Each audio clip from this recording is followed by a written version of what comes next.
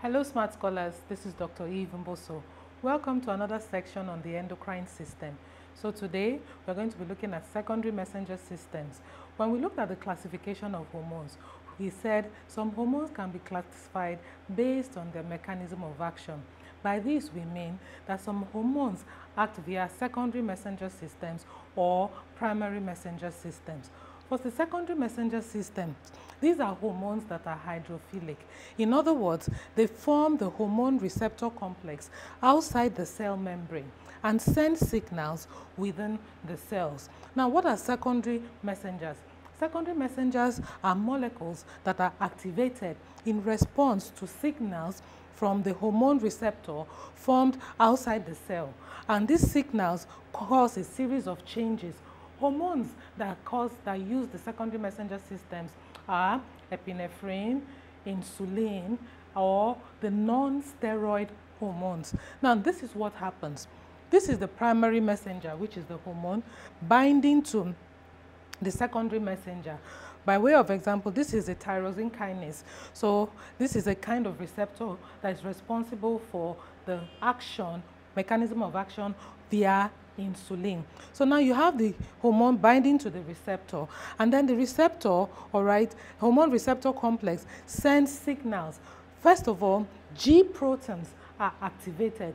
These G proteins cause a signaling cascade that causes the activation of enzymes, opening of ion pores, and other cellular mechanisms that cause the hormone signaling system.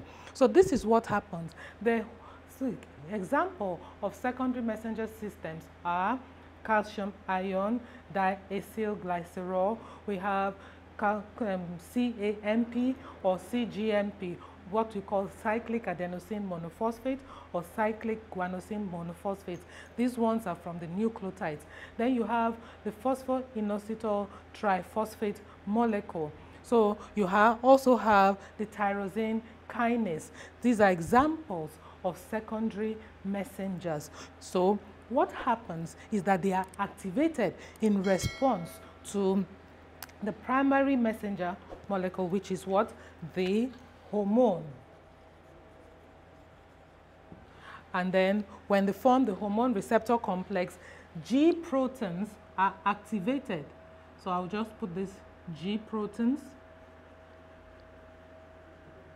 These are activated, and these in turn, activate the secondary messengers. So we have the diacylglycerol,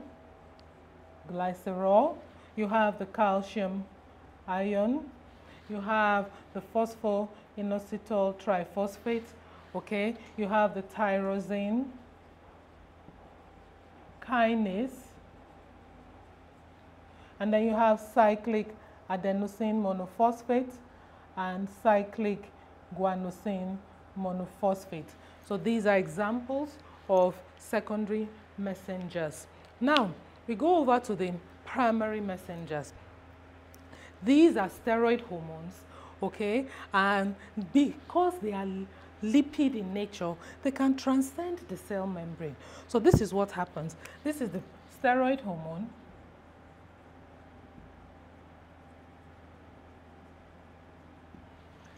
What happens is that it transcends the cell membrane and forms the hormone receptor complex within the cell. So these ones form the hormone receptor complex in the cell, while this other class of hormones form the hormone receptor complex outside the cell membrane. Now, when the steroid hormone transcends the cell and forms the intracellular hormone receptor complex, it migrates to the nuclear membrane, where it binds to hormone responsive elements. So I will just put HRE. So these hormone responsive elements, binds to the nuclear chromatin, causing the transcription of DNA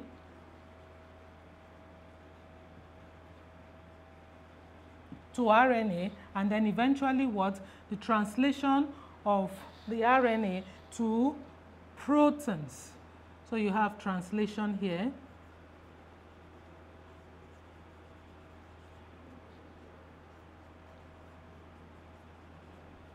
hormones that fall under this class and act via this mechanism of action are the steroid hormones, example, progesterone, testosterone, estradiol, or the hormones of the adrenal cortex. Now notice, the hormones that act via the secondary messenger system have their action in prompt. In other words, they act promptly and are easily degraded.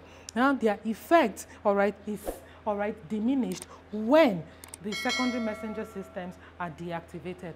So drop your comments in the comment section below and subscribe. Thank you.